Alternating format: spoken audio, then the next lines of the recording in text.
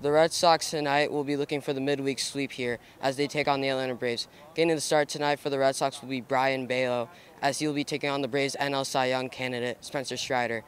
With the August 1st trade deadline coming up here, the Boston Red Sox have positioned themselves as looking to be buyers at the deadline here, which leads to the question, will they be getting a true ace like Justin Verlander from the Nets, or will they be getting badly some relieving help?